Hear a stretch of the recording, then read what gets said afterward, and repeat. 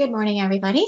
This is Joni at Jonas Software, and I'll be hosting the Frankie Email Marketing Campaign webinar today. Part 1 was on Tuesday. We learned all about your contacts. Hopefully you had a chance to go in and create at least one group, which is your proofread, even if you're the only one on it, and hopefully play around with some segments. If not, it's okay. Today is all about the campaigns. I'm going to walk you through from start to finish on how to create an actual email campaign and send it out. And we're also going to view responses, which is really your reporting. So are people opening it? Are they clicking on links? We'll walk through that. When we're done today, I'm going to send you a separate action item email. So it's going to look like this, and it's going to have the resources of information that you'll be able to access. What is Frankie Email Marketing? It's basically taking your information from the Jonas Club Management side of things, your accounting system, and integrating it over to the Frankie Email Marketing. If you add a new contact or make any changes to your contact's information, then it will update automatically in 6 hours. However, if you need the information to be updated sooner, there is an export process that you can always run a sync manually, which we covered on the previous session. Today, it's all about now using the information so you can create a personalized, professional-looking email. So we have templates that you can choose from, and now we can mail merge those fields that were brought over from the Jonas system so that you can customize the emails with your members' actual information. So now, let's go into today's agenda. We're going to start off on the home screen. We're going to create and send a campaign. We'll look at the reports, and then I'll show you the list of resources. So if people forgot to write it down last time, please write down this for me, clubhouseonline.e2ma.net. That is the URL for every club to log in. Your username is going to be your email address. So that's how you log into your respective site when you're managing your email marketing. Both the email address, your username, and password is going to be case sensitive. So I'm showing you a few screenshots in my slides here right now because it is a brand new first time you logging into the site. It's going to look a little different after you started creating a few things. So if it's completely empty, you have no emails created, this is what the home screen is going to look like. It's going to ask you to create a brand new email. Once you start creating, it's going to slowly transition and look something similar to this. Okay, and then finally, I'm going to go to my live site now. Once you're live and you've sent out a couple of emails, it will transition and start looking a little bit more like this.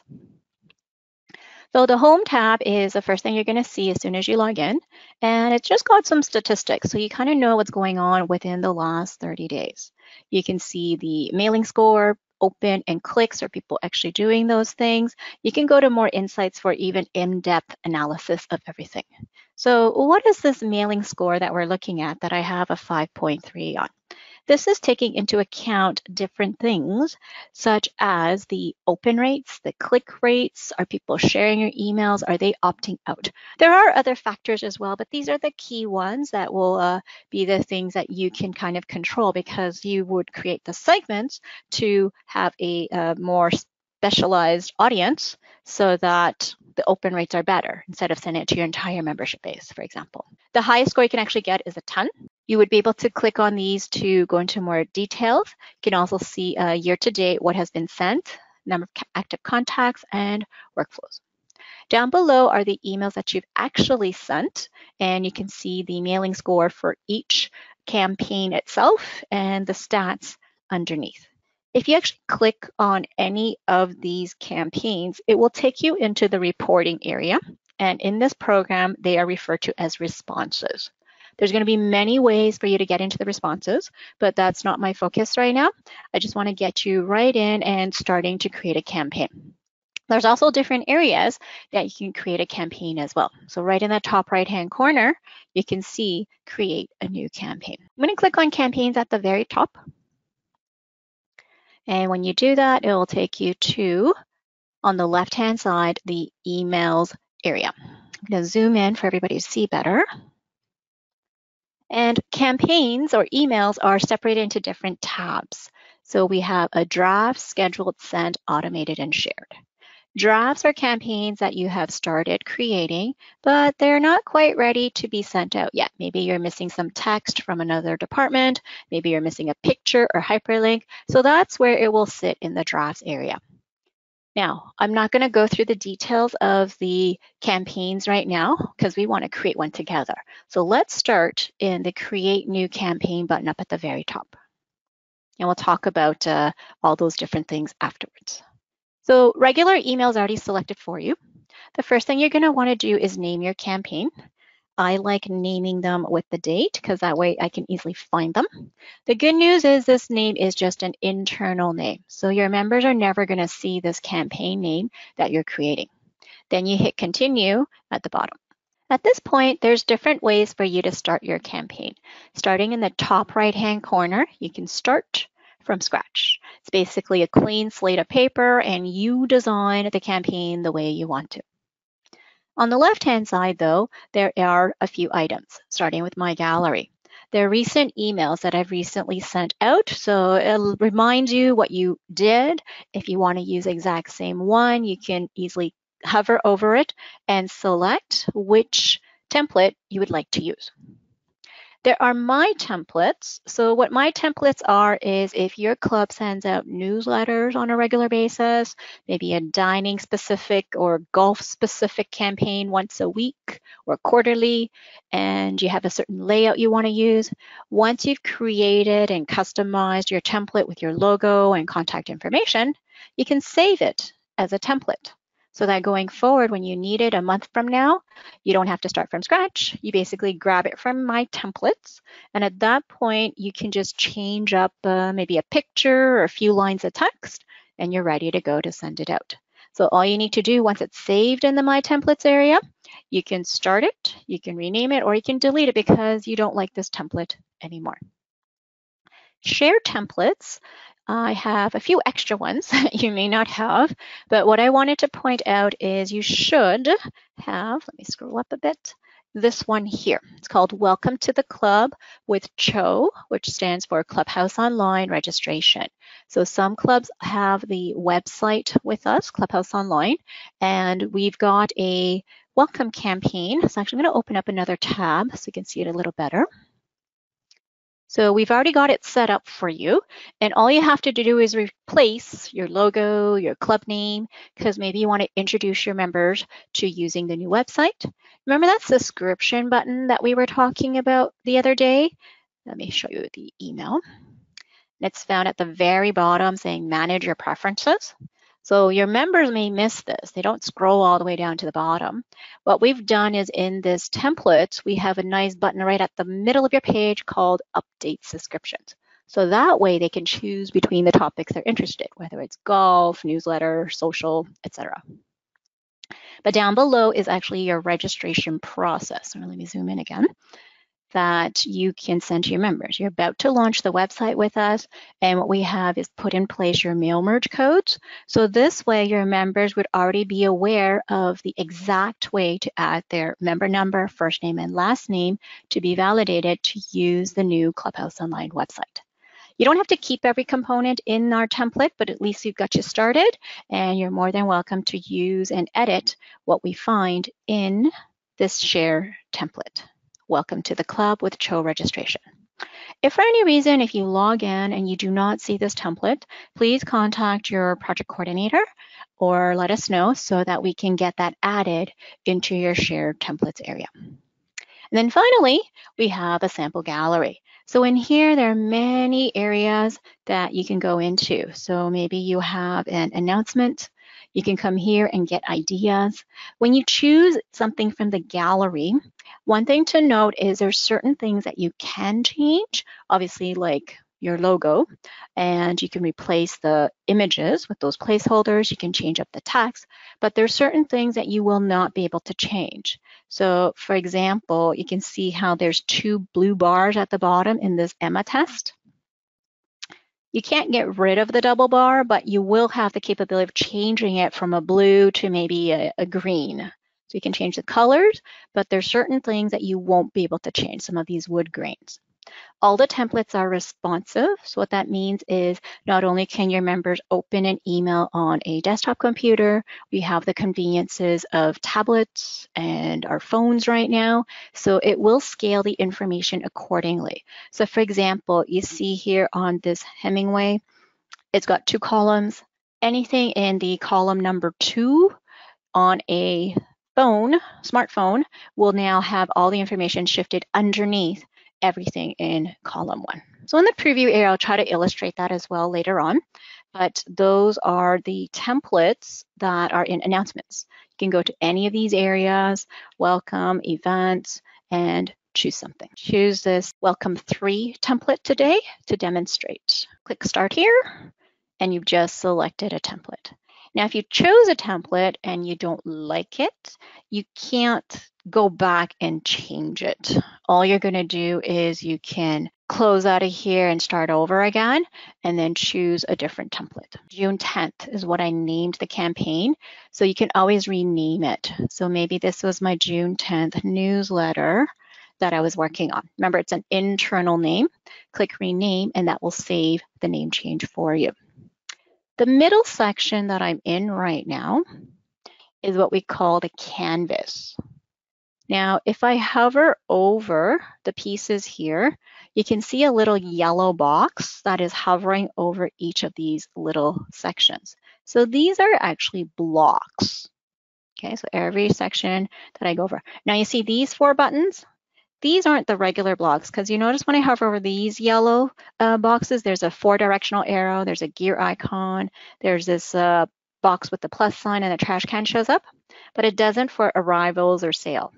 So these 4 at the bottom are built into the template, so I can't get rid of them, but I can always get rid of one of these boxes here. So our best sellers, if I don't like it, I can hit the delete trash can, and I can get rid of it.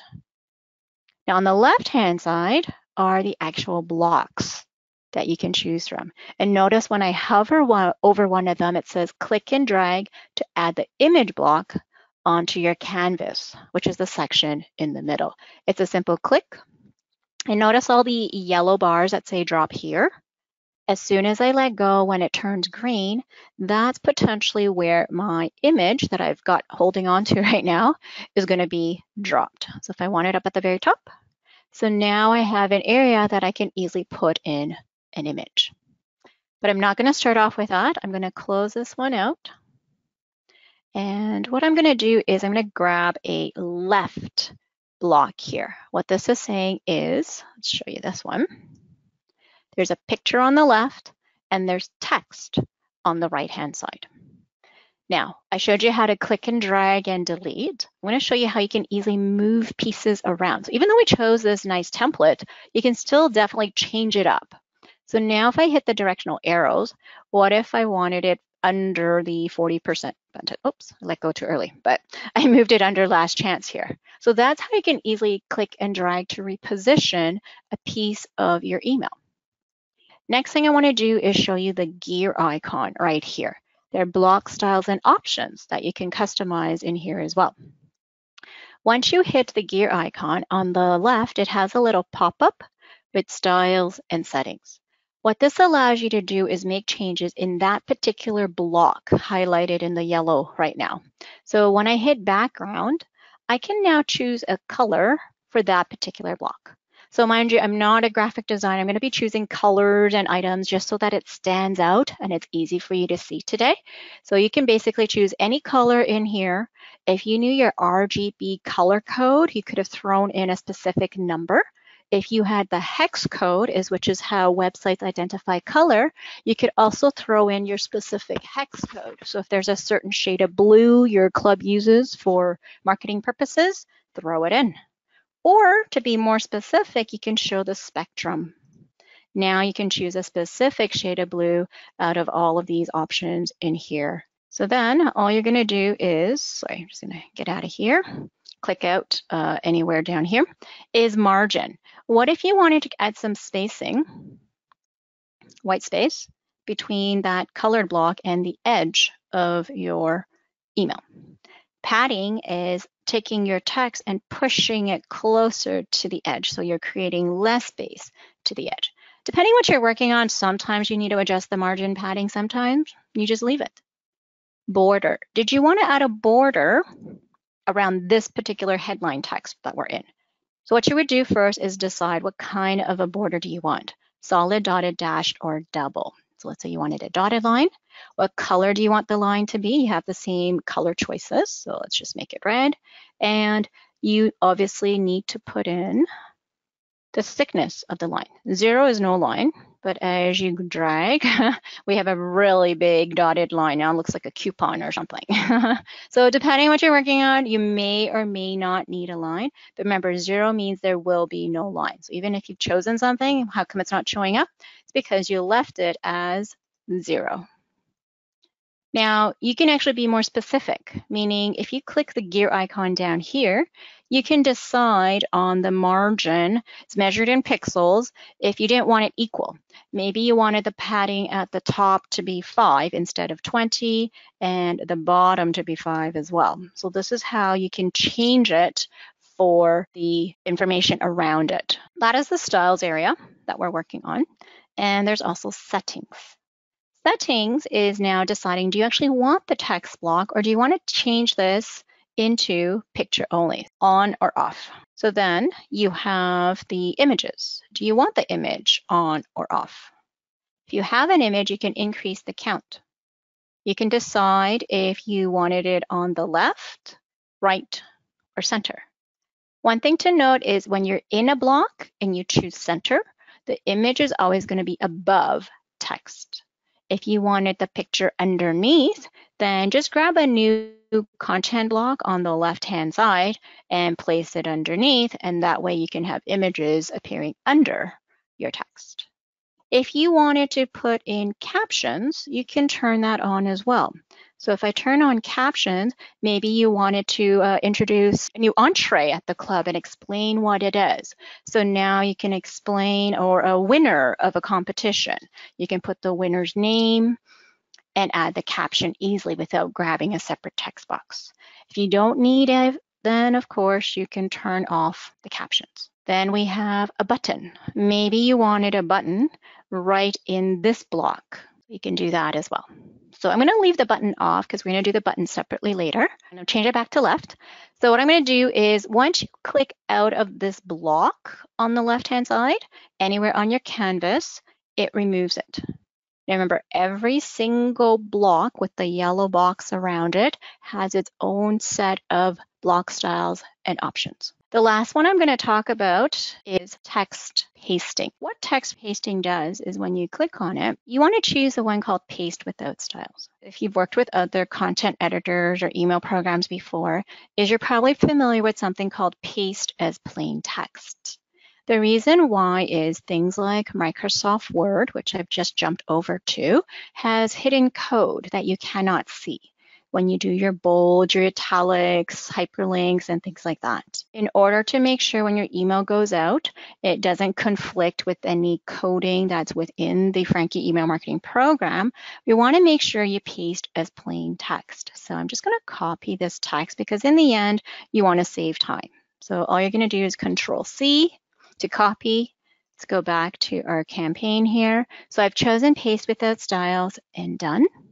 And now all you have to do is put your cursor, oops, sorry, I hit the images by mistake. Put your cursor in the box, and at that point, figure out where you want it to go. Sorry, I'm in the header area, so let's do it down here. You're just gonna do a Control-V, or you can choose Paste or even Paste as plain text if you do a right mouse click. So I usually like to do Control-V on my keyboard, and you can see now it's stripped out everything that I had in my Word document. See, there's no red, there's no blue, no italics, bold, everything has been stripped out. So the idea is we want you to make sure before you paste anything in from another source to choose text pasting, use Paste Without Styles. The good news is once you do this on one of the blocks within your campaign, it's going to know and recognize that's probably what you want to do throughout your entire campaign. So you don't have to do paste without styles for every single block that you've added in. So I'm just going to get rid of this picture so we can see the text a little better. I'm going to click out of this block on the right-hand side. And I want you to notice there's no content editor toolbar at the top. As soon as I click in a box that is for text, it does appear. Your bold, your italics, your fonts. So only these fonts available here can be used. You can't add additional fonts, your size, your color, so your regular editor tools. Then in here, let's start building our campaign.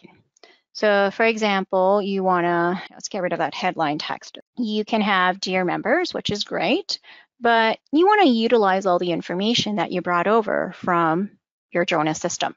So what you can do is now customize it using this icon here at the top. I'm gonna zoom in one more time, but at that point my icons here might shift in position, but I want everybody to see a little better. All right, so I see it was up here. It's now shifted because I zoomed in. So you're looking for the insert icon. When you insert, you're going to choose the second item called personalization. Once you choose personalization, two things happen. It automatically added in square brackets a little piece of code for you. And now I actually have another drop down underneath. First name is assuming what you want to put in the mail merge. So now it's going to say something like Dear Joni when the email goes out. If that's what you want, perfect. But I need you to fill in this box here beside it called a placeholder. If for any reason in your accounting system, the first name field was empty, you don't want the email to go out and just say Dear blank. So we need a placeholder. For any reason it's empty, let's put in the word member. So now it will say Dear Member. After the code is added in, just click out of it and you'll see this bar disappear. If you click anywhere within these square brackets, it will drop down so you can come back and edit. Now make sure once you're done to add any commas or anything that you want or spaces between the mail merge fields. Now, I don't want to just say their first name. I actually want to put in their title, for example. So let's click in here and choose from the fields. Remember the 28 fields that you potentially brought over from your accounting system. So now it doesn't make sense to say Dear Member. It might make more sense to say something like Dear Mr. or Mrs. if for any reason the title field was empty. So now I'm going to hit a space bar because now title would match up better with the last name. So you do it one more time.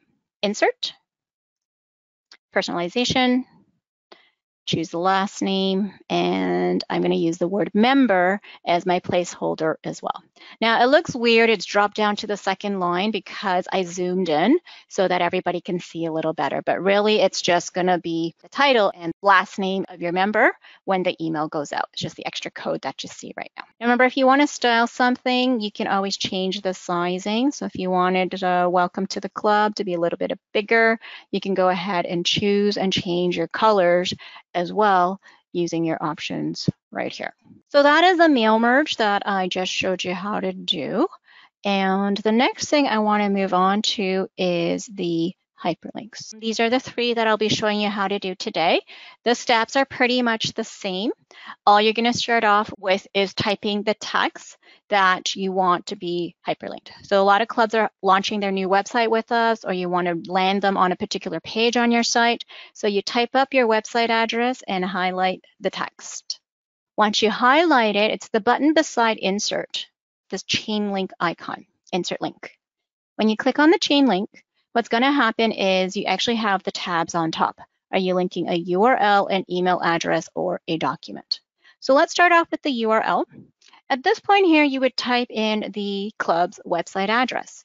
Or personally, I would open up in a new tab your club's website. I would land on the page you actually want to see, and I would copy it because sometimes I type in a hurry and I have typing mistakes. So when you copy the URL and paste it, you're ensuring they're going to land on the right page. So it's up to you if you want to type it or copy and paste that I usually do. Next are link name. There is tracking and reporting. So when we go in the responses area, you can easily see the statistics of who has clicked on this link to get to the EAT page. The URL is pretty self-explanatory, but if you wanted to relabel it and say EAT link on website, because that is easier for you to read than an actual website address, it's optional for you to add the link name. A tooltip is, as it's indicating here, it shows text when your member hovers over our hyperlink. So maybe you want them to action on something. Maybe you want them to register now or register today, right? To entice them to do an action. Tooltip is also optional, and that's all you really need to fill out. So really it's just the URL field, and click on Insert. When we chose a template, it possibly chose not to underline the hyperlinks. Let's just change the color here so we can easily see it. Okay, so you can always change it up if you think your members still like the underlined feel. You can come back and link it. But how do you know this is linked versus this info? When I click on the URL for the club, I want you to notice under Insert, another bar drops down. It's now telling me to edit link or remove link. So if you're not sure if you've linked it to the right spot, you can go back to Edit Link, and then you can see everything that we just did. So I'm not changing anything, I'm just going to cancel out of here. And notice when I hover over, there's that tooltip. It says Register Now. But how do you test the link? How do you know that you linked it to the right spot? You cannot test it while you're in the edit mode. Up in the top right corner, there's a preview mode. So later on, once we finish adding everything to the campaign, we'll go to the preview section. And at that point, you can test all your links and send it out as a test, and then finally send it out to your entire audience that you've grouped or have in a segment. So the next hyperlink that you might want to do is an email. So it's always good to include contact information pertaining to that particular campaign, or easy way for them to reach out. Maybe you wanted your GM's email address or your food and beverage manager. Once you type in the text for it to be linked, you're going to hit that same chain link icon to insert the link, move over to the email address tab at the top, and simply type in the person's email address that you want to be automatically populated when your member clicks on that info at club.com. Subject line is what I would suggest you add in here so that when your person on the receiving end of this info email address easily knows what they are inquiring about. So we can say June 10th newsletter questions. Link name, you don't have to. Tooltip, if you wanted them to have some text show up. So usually for an email, I don't do the tooltip. I usually like the email and the subject line. So now you just created an email link. And as I said, this template has a different color. So you can make it a completely different color if you wanted to. So I'm just trying to make things stand out for you here. But again, I'm not the best at choosing the best colors for design purposes. The last thing that you probably want to link to is something like a PDF, a poster, registration form. Now, I'm calling it a PDF link because we don't send attachments when you are using this email marketing program. Why? Because when you send out emails and there is an attachment, it takes up a lot of room in your recipient's inbox. Any documents that you have, we recommend you save it as a PDF instead of even Word or Excel to be sent out, because not everybody has Microsoft, so a PDF is an easier way for them to access it. Highlight the words that you want to link. So I think you got the pattern now. Highlight, chain link, document. So from here, it will easily show you all the PDFs that you have actually uploaded into the Frankie email marketing system previously. If the newsletter or menu that you wanted to use for June is still sitting on your computer, then what you would do is use the upload button right here on the right-hand side. At this point, it's going to take you to your computer. Go ahead and choose your pictures, the PDF folder, and you're going to choose the menu that you want to use. So as you saw, I do have a couple of those already. Let's try my March newsletter. I don't think that one was in the list. And you open it. Whatever you choose, it's going to assume that's the one you want to use. So that's why my March newsletter is selected. Link name tooltip is optional, and insert. So now you just created a link for the dining menu. So let's just choose another color again so you can easily see it. So it's a dark blue. So that's how you would create a hyperlink. Maybe they just saw it's a different color. They don't realize that these things are actually hyperlinks. Now people are using buttons because buttons are a lot more attractive and it draws their interest and they're more likely to click on it. So let's use this save 40% button, or here, let me show you how to add one anywhere you like. So let's come back up here. I'm going to add it to the top so you can easily see it. So click the button on the left-hand side and drag and drop it. Let's just do it under last chance. And what it does, it jumps into the properties for you to edit the button. You can easily rename it. So let's call it our menu. Change the font, the color of the text, the link. But what's going on now? I don't have those same options easily to link it. So let's go through those 3 examples again. If you want to link to a website, super easy. Go to your website, grab the link, paste it in. Done. What if you wanted to do an email link? I don't have those separate fields this time. So I have a little piece of code. Sorry, I don't have this readily available to send to you guys, but this is the code right here. You need the mail to, colon, and you replace in yellow the person's email address. If you wanted a subject line, you would replace it in that section there that I have highlighted in yellow. You could do a phone number if you wanted to as well. What if you wanted to link to a PDF? I didn't have an easy upload button to get the PDF. So what you need to do is make your way to the storage of all your PDFs. There's a section called Documents, and you're going to have to copy it and bring it over. So let me show you that right now. So let me close out of here for a second. So my button, I've changed the color, but let me open in a new tab. Opening a new tab so I don't lose everything that we've done already. So once I have the new tab open, I'm going into campaigns. So what this is on the left-hand side, earlier we were in emails, I have 2 sections. I have images and I have documents. Documents are any files and PDFs. You can see that March newsletter we did together earlier has been uploaded. So if I want to use that exact same document, or maybe I want to use my dining menu PDF because it was a menu button, I just have to scroll over to the right-hand side and click the triangle, and it has 3 options. I can download it onto my computer because maybe I didn't have it on my computer and I wanted it. I can copy the link, so that's what we need to do for this task. Once you copy the link, it's just copied. You can't really see it. And that 3rd option was delete. Maybe you don't need this PDF anymore. Now keep in mind, if you did send an email blast with this particular PDF, if you delete it and somebody still has that email, you now just created a broken link.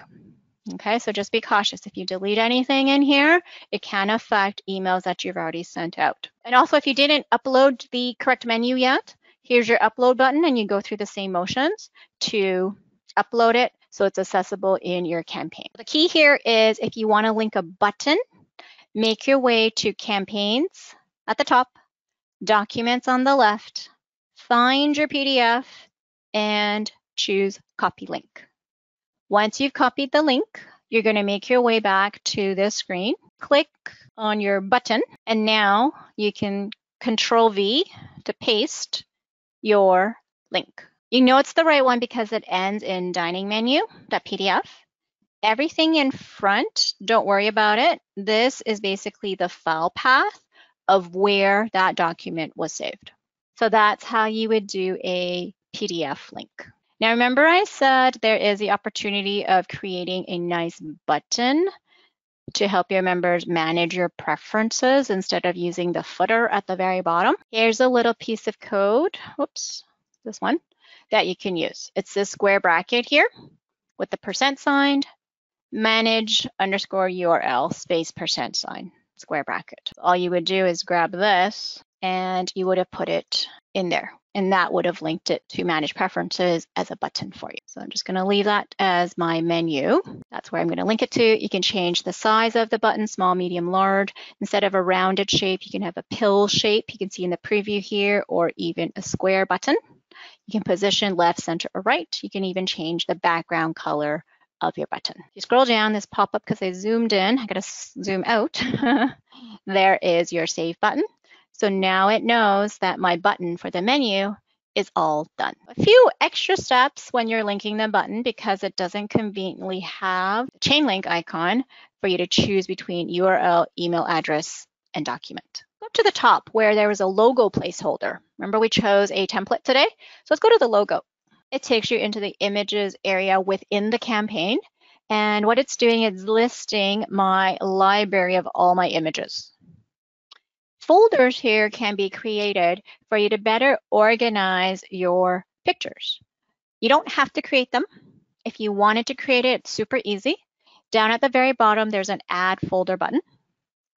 For training purposes, I'm going to call it June 10th, but you would have called it something like golf, dining, newsletters, so you can easily locate things to use. So there's my June 10th folder, and obviously nothing is in it. So if I wanted to, for example, put my logo or any pictures in, I just check the little box here, and buttons show up to add to folder. I can choose a whole bunch of things. And then it's asking me which folder I would like to add it to. So let's just add it to June 10th. So basically those 3 pictures now, I can easily find them in June 10th in the future. Now, it's just kind of made a copy of these pictures into the folder. So if I go to May 27th, you can see I chose similar pictures. But in here, when I hover over the little triangle beside May 27th, you can see I can either rename it or I can delete it. When I delete May 27th, all it's doing is deleting the folder.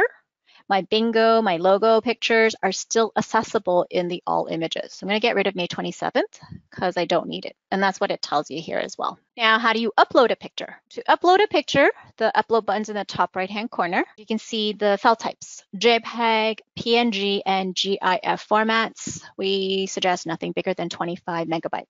Because if you put something very high quality in here, you can imagine it's going to take a long time for it to load. Once you get a picture off the camera, we suggest you edit, crop it, rename it, resize it to nothing larger than 1,280 pixels wide, as it says. If it's bigger, it's going to be resized. Once you hit the upload button, go to your computer, you go ahead and locate the image that you want to use, and that's it. So let's say I want that pattern, open, actually had it there already. And now it's uploaded and it automatically selected that picture, because when you upload, it assumes that's the picture you want to use. So there it is in my campaign. Now, here's something I always do in error. So I'm going to share this tip with you here. I see the picture, I say it looks great, and I always click on my canvas. And look what happens. It's gone. So if anybody noticed, there was a little pop-up on the left-hand side. So let's go back in there. So when you select a picture on the left, there's a pop-up. You need to hit save if you actually want this pattern to be in your actual email. If you chose the wrong picture, you can hit replace image right at the top here. Because it's a logo, let's go ahead and choose this here instead. And there's a few other options that you can do. Link, did you want this logo to link to your actual website? So in that case, you can always go to your website. Maybe you only want them to land on the home page this time instead of the Eat page, and paste the link. Alt text stands for alternate text. What this does is, for any reason your members have turned off images in their email program using speech readers so that it can dictate what the image is all about. So you can say logo for club that looks like a house. So this is in the content tab. Remember, the link is optional. The alt text I highly recommend. Style tab at the top does allow you to do minor edits. So what you can do is you can use the slider here, and you can see on my canvas, the size of the logo is scaling proportionately. You do also have the ability to put in the size yourself. So if I change one thing, it changes the height as well. You can edit the image, but I don't have a lot of tools in here. So that's why I suggested you edit, crop, rename, resize your pictures before you upload it.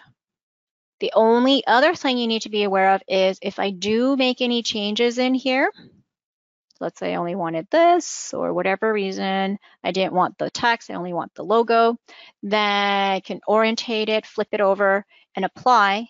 It just overrode the original photo that I have saved in that image area. If you do need to edit, maybe you want to download it on your computer first and then make your edits and re-upload the new version. So I'm just going to hit cancel here. So now that I've got things sorted out with my image, I've got my link, my text, I'm now ready to hit the save button. And now my image stays. Whereas when I clicked on the canvas, it disappeared on me. I still have the ability to go back and edit by clicking on it and replacing it completely.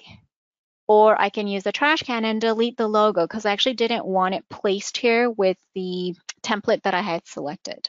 If I don't need this free shipping, I can just zero it out. I can't quite get rid of this box, but because it's part of the template, I can zero out. So that's how you can insert an image anywhere in your campaign.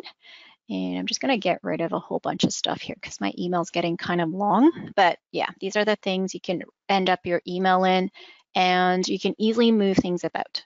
And remember, if you wanted to keep what you had created here and you wanted another version, maybe explaining something for your females versus the males at the club, there's certain information, but slightly different because of different hours that they play, things like that, why not just copy it? So now you have a copied block that looks exactly the same, and you just have to edit a few sentences or the pictures within that block. Remember, if you don't need it copied, that block, just delete it. One more thing about images. You remember how for the dining menu, when we created this button, I had to go into a different area to grab the URL? Well, in that area, let's go to that tab. I also have an images tab. It's oriented a little differently from what we just saw, but this is your storage for all the pictures that you've ever uploaded so you can use in any Frankie email marketing campaigns in the future. With this, what you can see is it doesn't have the folders. You can still upload all the images, but it just saves into that all images area. So if you ever want to group them into particular folders, you have to do it while you're within a campaign. This area is good because what if you've got the pictures, but your fellow staff member hasn't figured out which campaign to use? So instead of forgetting where you put the picture, why not just upload it in here and your other staff can find it when they're ready to work on the campaign. Your choices are the same as the documents in the PDF. You can download it to your computer because then you want to properly edit using another program. You can copy the link and you can delete it if you don't need it anymore because you had the wrong version. That's how you can upload pictures ahead of time. Those are the key things in the campaign that I wanted to show you. Copy and pasting, pictures, hyperlinks. On the left-hand side, remember you have a lot of blocks that you can click and drag to choose from. I'm not going to go through all of those today. Maybe you had a video. You just have to grab your YouTube or Vimeo URL. You throw it in there. Text, you can choose. So that's my registration video. How do you want it to show up? You can give it a little space, and that's it. There's your video. If you don't need the video, delete it. Follow another one I want to show you. This is if you have social media. All you have to do is put in the proper extension for the respective link.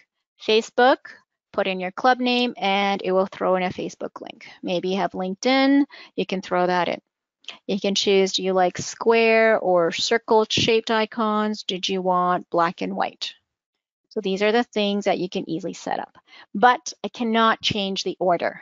So what I mean by that is I can't have the LinkedIn logo show up before Facebook. It's always going to be oriented in the order it appears in here. But you can change the size and orientation though, and position. That's how you can add your social media if you wanted to. At the bottom here, remember, if you want to keep this, you can. If you don't need this, then you can delete it because it was a placeholder. Otherwise, you can go in and replace the images with something you want instead. And these buttons I can't change. So what you can do, though, is you can replace it. Maybe you have a golf page. You can still hyperlink it because it's just a text box. And you can just go ahead and change all these different things to topics that maybe you have. So I'm just going to relabel. I'm not going to go through and do all the links for them. At the very bottom, again, we chose a template. That's why it says terms and conditions. If you want to say something down here, you can. If you have nothing, then just zero it out because then it looks a little better. Share this email. Now we're looking in the footer.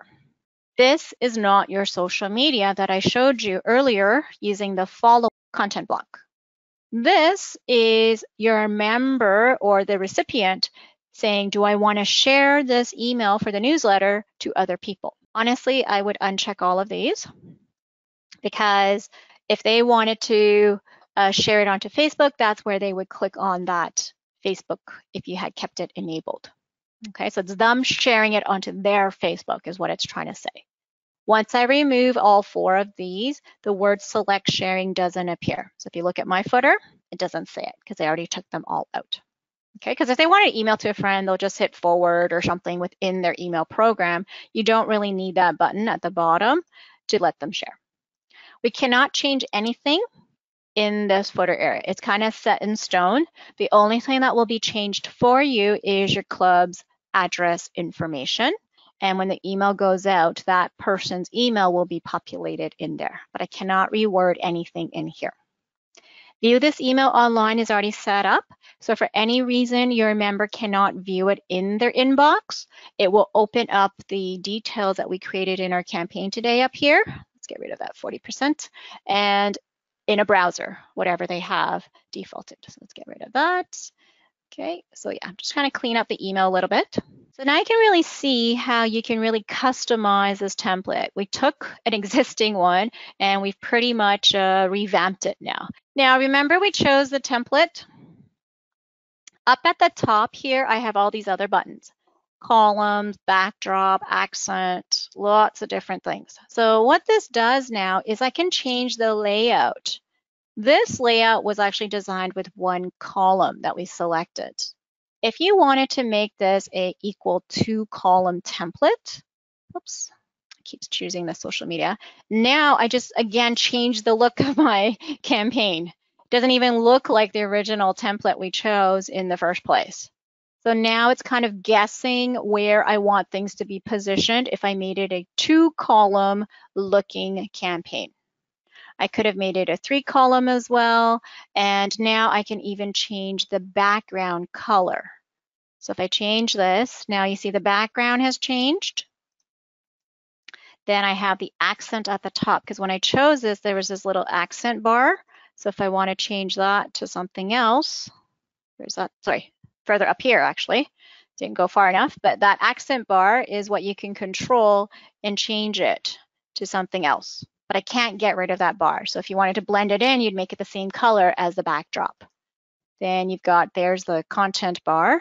You can change the color of the left column. You can add a border. So all sorts of things. Again, I'm just choosing things. You can see it changing up on us. So this is how you can easily, whoops, change all of these different areas. Even the buttons down at the very bottom. If I didn't want that color, I wanted like something, what's going on here? No, red it is still.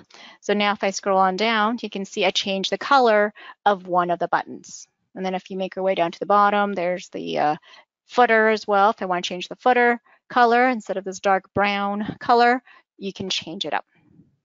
So that's how you can really move information around. So I'm just going to call this column 2 because I'm about to go into the preview area so you guys can see things in the preview. But before I do that, let's take a look at the buttons up here. Save, if anybody's noticed, it's been auto-saving for us. And the revert to, it saves for you pretty much every 15 seconds. So honestly, I don't keep track of what I do every 15 seconds if I made a save. So if we went back in time, maybe like 10:27, maybe that's when we were working on the hyperlinks. I'm not sure. So it does autosave for you, but before I leave, I always like to hit the save button myself. But it would revert back to what you had at exactly 10:27, but it's just hard to remember what I actually had with all the different things I did in between.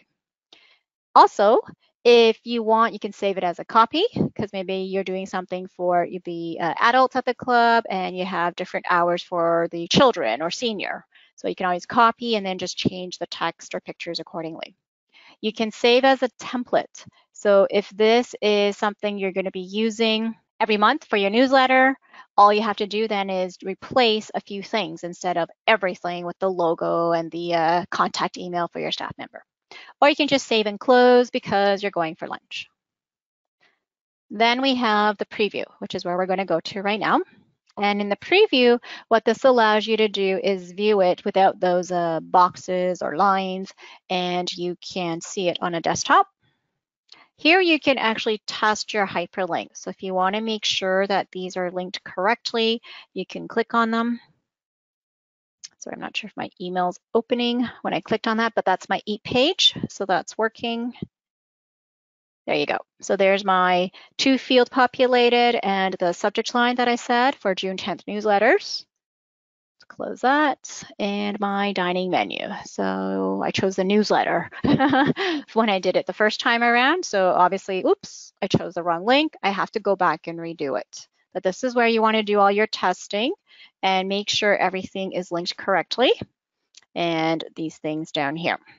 You can change your device. So now that I'm on a smartphone, what it's done is it's made it responsive for me. So that's why I named something column 2 earlier.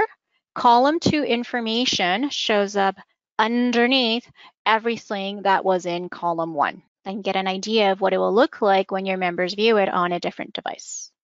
Or maybe they have a tablet. So you get an idea of what it's going to look like, or you can even use the 3 dots and put in the device size that you want to check it out on. If everything looks good and good to go, remember you can see the tooltip, the register now we did, then you can hit back to editor. Make your necessary changes. So column 2 doesn't look good at all. Maybe you want to change it back to a 1-column email now. But because it put in placeholders for you, you probably want to get rid of these extra blocks that was added in for you. That's how you can preview. Highly recommend you send a test in the beginning so you get the hang of things before it goes out to your entire membership base. So this is where it either goes out to just yourself or a handful of staff to proofread, and that's why we suggest you created that group. It also tells you a max of 10 recipients. So you can either start typing the person's email address, but you can see I have a segment or group that I created with just myself. I wanted to go to my trainer one. Sorry, wrong one. So I want to go to my trainers. And in here, you just need to put in the subject line. So we can call it June newsletter. At the top, it says the word test is going to be added in front of the subject line. So I don't actually have to type the word test. It will do it for me. So that way you know when you get it in your inbox. Everything else should be pre-populated for you. Your sender name, the sender email, and that's all you really need. If there's a message you specifically want to say, please check the links or please check the hours and the prices, you can tell your colleague the instructions that you want them to do when they get this email. Otherwise, you can leave it empty and send now at the top. It should show up in my inbox. 1 second. So there's my email. So because my Outlook actually adds an extra thing called marketing, you probably wouldn't get this marketing in square brackets. There's the word test that got added in automatically because it was a test email. And here's a reason why you want to make sure you put that alternate text for the pictures. If for any reason my Outlook does have images turned off, you have all these red X's that will display indicating, here, let me zoom in for everybody, 1 second. It's a little better. So it's still hard to see, but you can see I typed the word logo for club that looks like a house. Remember I did that earlier? So that's where it comes in handy. Or if it's a speech reader, it will read it out and dictate it to the person if they can't see the images. Also, I forgot to mention, please try not to make your email one giant image. I've seen clubs do it before where they said, oh, I have a beautiful poster, everything's laid out the way I want. I just took a screenshot of that poster and plopped it right into the canvas of the email. And they didn't bother typing or copy and pasting anything out as we did here today. If you do a picture as your entire email, guess what happens? It's going to have a giant red and white X here if your member has images turned off and they don't bother doing the steps as it instructs to right mouse click and download the pictures. Now it shows up, and along with any other pictures that I might have had. So try not to do your email as one giant picture. So here you can go ahead and test everything again if you wanted to directly from your inbox. So that's my newsletter. Oops, we forgot to change the menu. So you can always go back now and make sure you relink your information so it goes to the right spot. So let's go ahead and choose my dining menu and insert. So now it's replaced. I can save it manually or it will auto save for you. And I'm ready to review and send. Review and send. This is where you choose your audience. And this is why we recommend you create your groups and segments already. So there's 3 ways to choose your recipients. I can come in here and start typing somebody's email because maybe I've never added them before. But remember, there's always room for error when you're typing an email.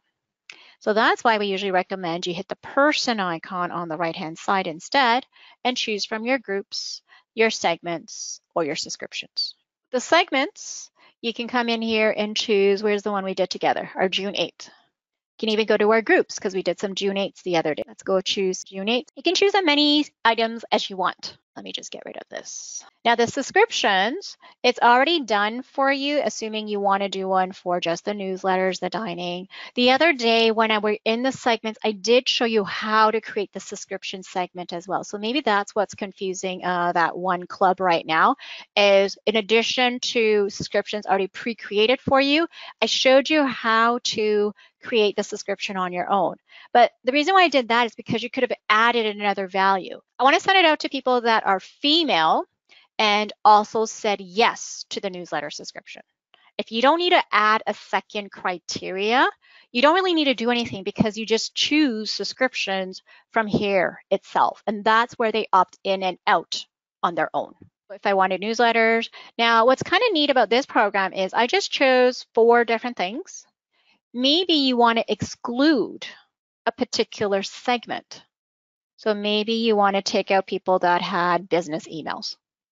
So if they're in here, but any of them had business emails, we're not going to send it to those people.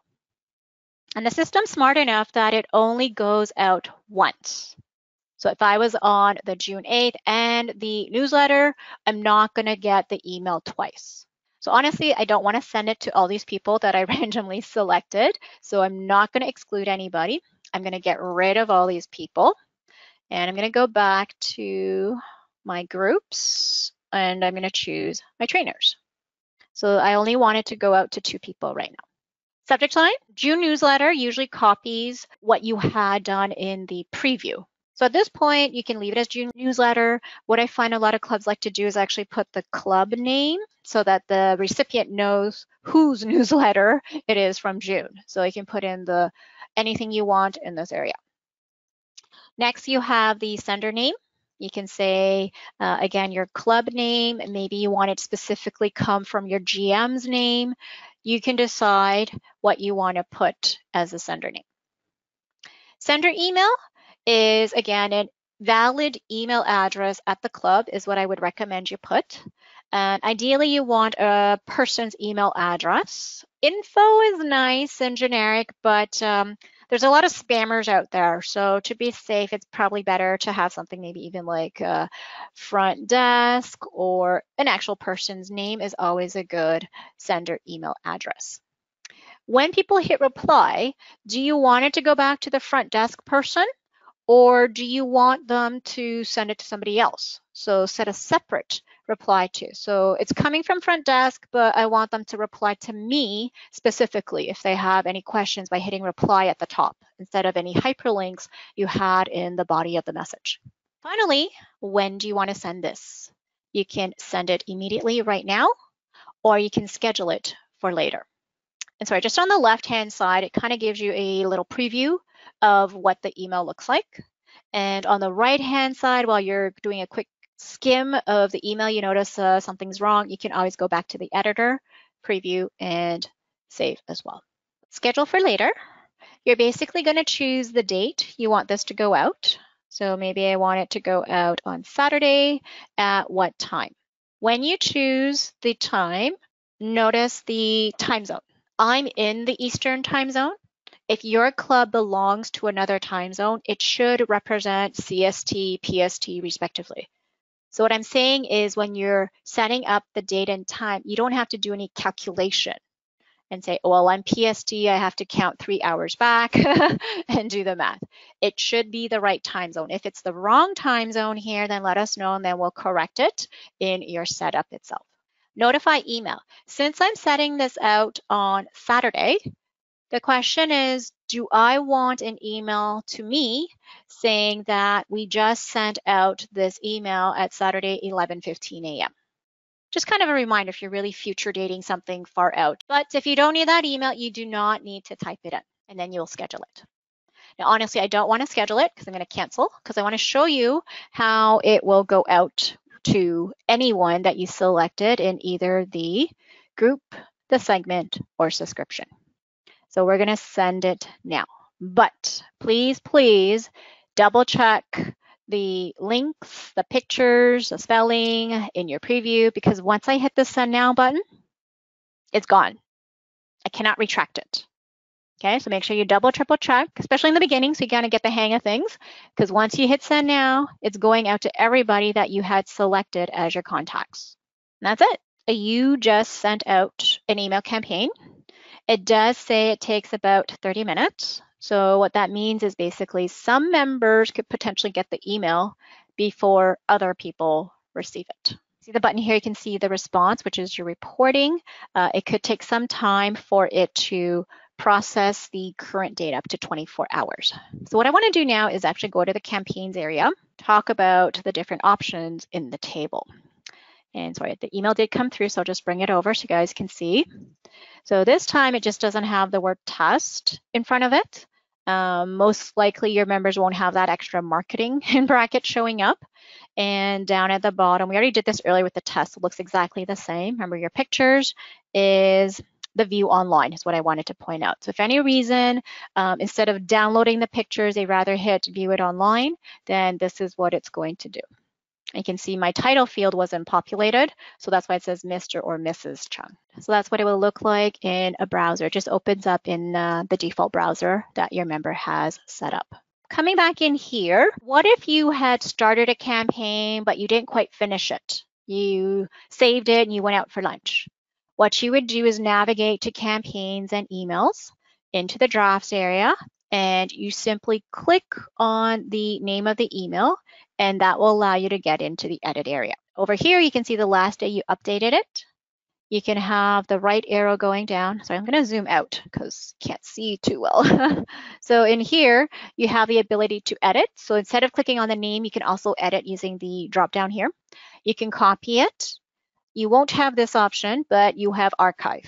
And if you recall from the other day, archive is basically delete. So if you delete it, it will go back into the so-called recycle bin in here.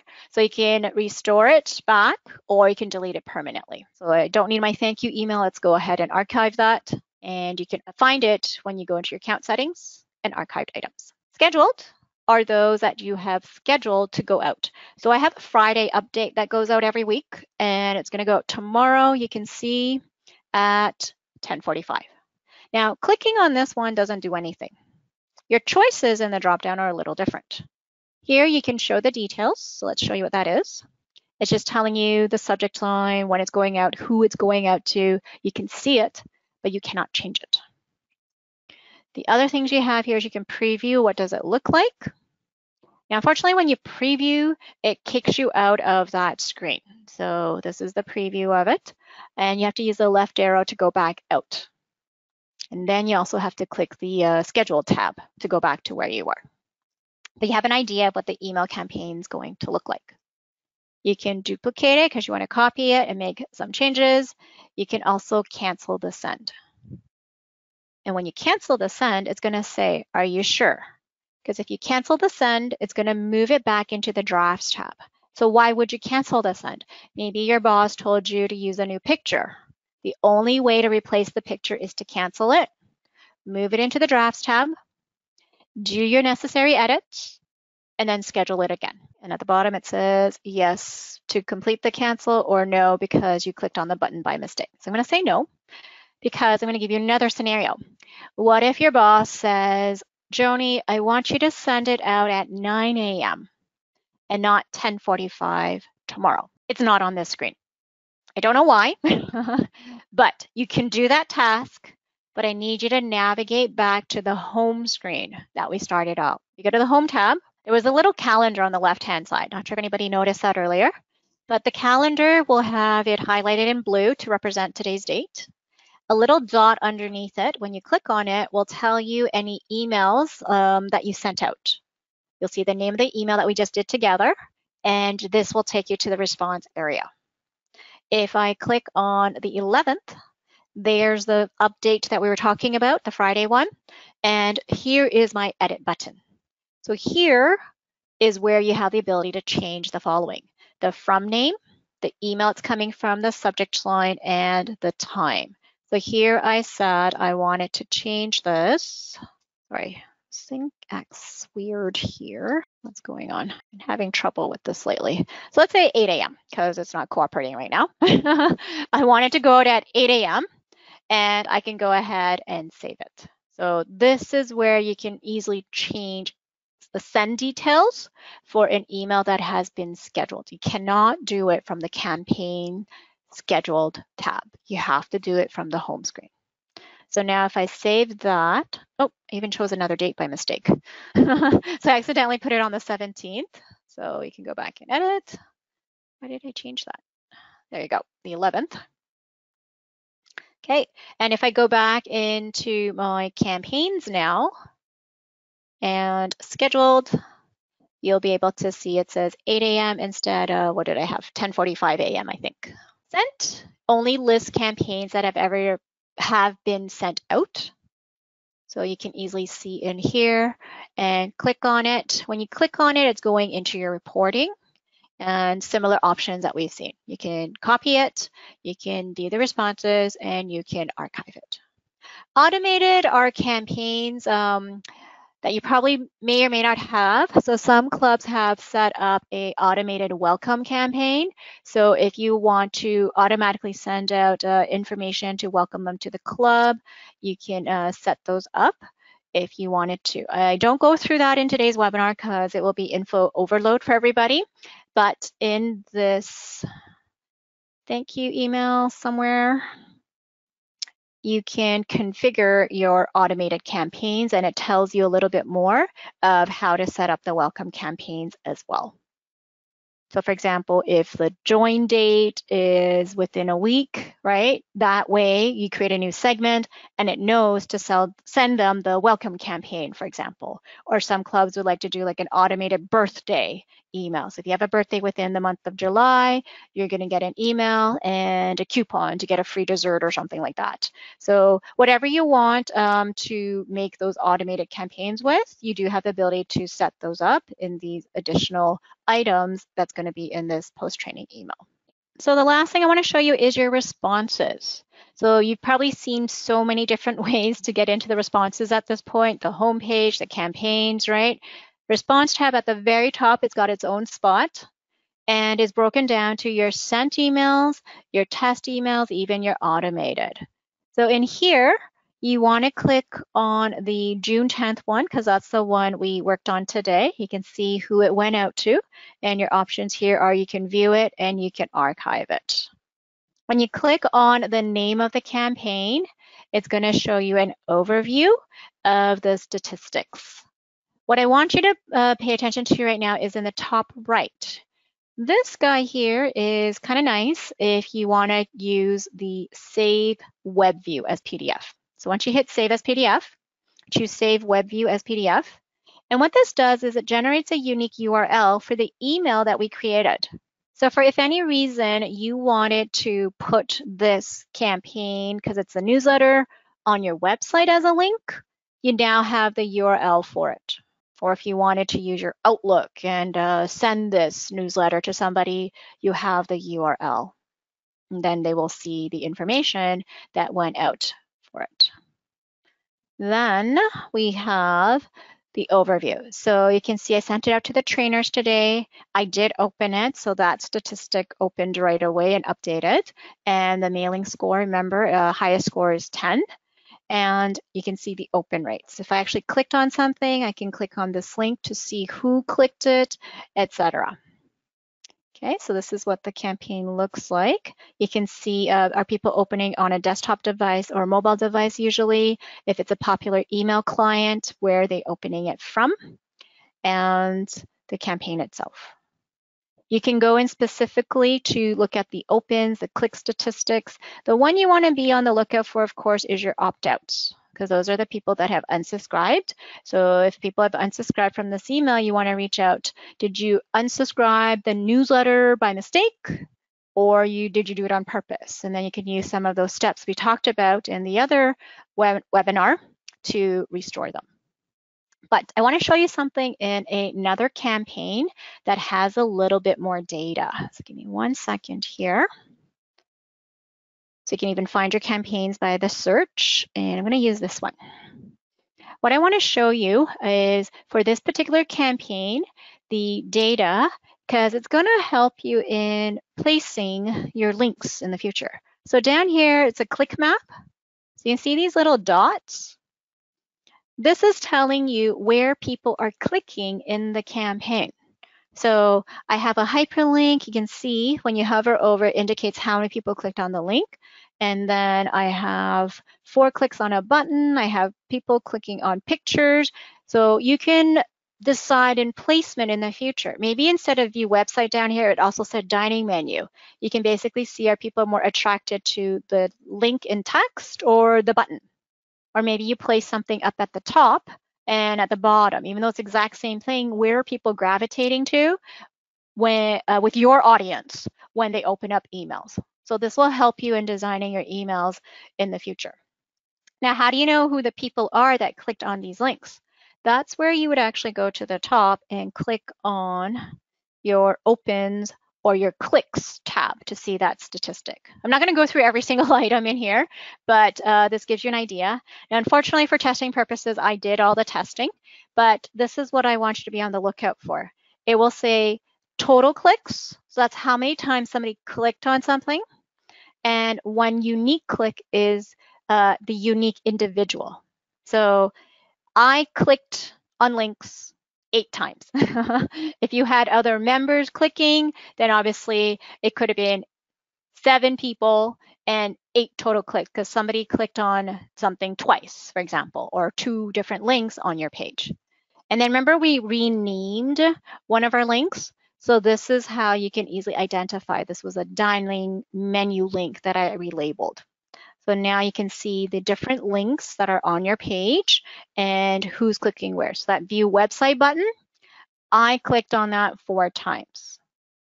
But the weekly dining menu, I only clicked on it once. So ideally you want to get more unique clicks because then you know they are different people that are clicking on it. You can export the responses. Because I'm in the clicks area right now, when I export, it'll be a CSV file, right? So it's going to go into that export area. Remember in here we had that export. So you go into the export and you would be able to grab it. If you wanted everything, then you would land on the overview tab when you run your export. If you try to click on somebody, then it takes you into their contact information where we normally access it in the audience tab. So that's responses, lots of data in here that you can grab. So if I were to export, it's just going to ask which one I want. Do I want everything or only one of them? So let's do all of them. So same thing, just grab it in the export area, or I can go into it right now. And it's pretty quick. So now I can go ahead and download it. if I wanted to see all the statistics. Or once I download it, I can email it to somebody else because maybe they don't have access to log in here. So you can see the zip file. And finally, I have one other statistic that I would like to share with you. And this one is more when you sent out a whole bunch of emails. It's in Insights. Responses was information pertaining to one particular campaign. Insights is able to get the information for a whole bunch of them. Are you looking for a week, a month, a whole year? What time frame are you looking for? Again, I'm not going to go through every statistics here. There's just one little heat map that I like to share with everybody. So there's engagement, growth, trends, so many things that you can choose from. I'm going to scroll on down to this one, the engagement heat map. Lots of things going on in here. It's got the days of the week, Sunday to Saturday on the left. It's got 24 hours of the day on the bottom, 12 a.m. to 11 p.m. And over here, it's got when are people opening. Nobody versus 7. Obviously, the numbers will adjust if you had more people, but my training environment is very low. And are you looking for clicks or send time? The campaign one only goes on Thursday. I either do it at 10 a.m. or I do it at 1:30 in the afternoon. So you can kind of see why all of my opens are on Thursdays. But what this is going to do is help you figure out in the future which day of the week and what time is usually a good time for you to schedule your campaigns to go out. And then you can play around with your click rates, send time. So lots of different things for you to consider. But that's just the one thing I wanted to share with everybody. So lots of info. I will be sending, nope, not that. This shortly. It's going to have the resources of how you can manage the information that we talked about. If you do want to do the automated campaigns, you can follow the link here and it will give you the instructions to do those items. And the help site, there's other resources and help articles as well, but those are the ones that we're getting you started on. And if you have any questions, you can always reach out to us, our contact information or email. But if you're not completely set up, you can always reach back out to your project coordinator because you want to make sure if you have that welcome campaign, for example, that is in your template. So if it's missing, please let us know and we'll get those configured for you. I think that's all. Yeah, these are just the things that we went through. So these are your resources, the action item, and that's the link to our help site. Hopefully this will help you all create campaigns in the future easily. And thanks again for your time. Have a great day and stay safe, everybody.